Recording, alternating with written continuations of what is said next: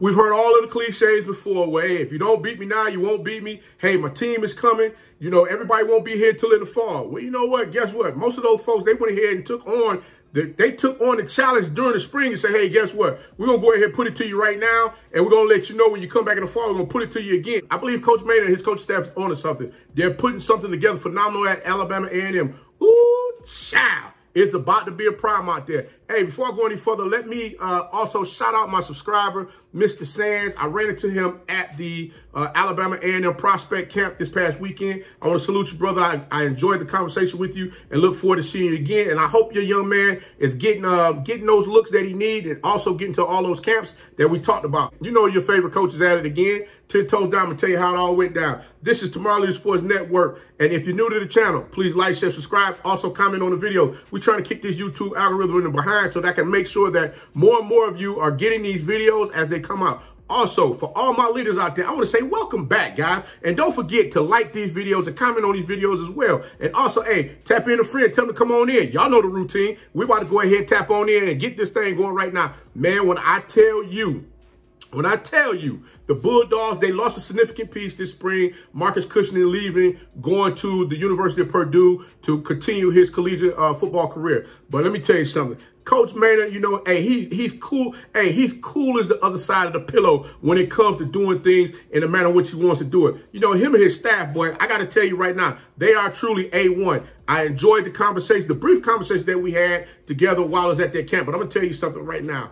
The champs just keep getting pieces that continue to keep falling in their lap without no hesitation. And when I say they got a piece, that's a big piece. This young man is 6'4", 195-pound defensive back. Now, I know y'all like, wait a minute, coach, defensive back. Yeah, defensive back. You remember a lot of you guys out there, some of the videos talking about how, oh, they're a little soft back there, the DBs, but them DBs stepped up in the championship game and got them over the hump for them to win that game against University of Arkansas Pine Bluff, right? That's right. But guess what? This young man, he played in the Missouri Valley Conference, the Missouri Valley Football Conference, you know, against them teams like the Jackrabbits, South Dakota State Jackrabbits. And, you know, none other than Sam Hughes, who won the championship this past spring. In the 4 games that he played in this season, he recorded 11 tackles, 1 for a loss, and 2 pass breakups. Now, let me tell you this before y'all get to say it, but coach, you know, hey, coach, that sound all well and great, but it don't sound like he did too much. Well, I tell you what, understand one thing and understand it clearly. Make sure you strap in and tell them babies to drink some milk, because if they don't drink that milk and eat their Wheaties the week before and the week up until they play Alabama A&M, boy, there's going to be some problems out there, because this young man loves to come drop that boom and let you know, hey, he's here. Yes, sir. The Spencer train is coming. That's right, guys. Y'all already know. Hey, I hope y'all understand one thing. When the Spencer Perry train come downhill, he ain't slowing down. It's full steam ahead. Trust what I'm telling you here. You know what? Let me tell you right now. This young man coming to become a part of the Alabama A&M Bulldogs program is, boy, it's something that's going to be phenomenal. All I'm gonna tell you is this: he coming to knock some loose, and you can fill in the blank right there. I'm telling you right now, this young man is serious when it comes to dropping them booms. And not to mention, guys, he also had 2 pass breakups.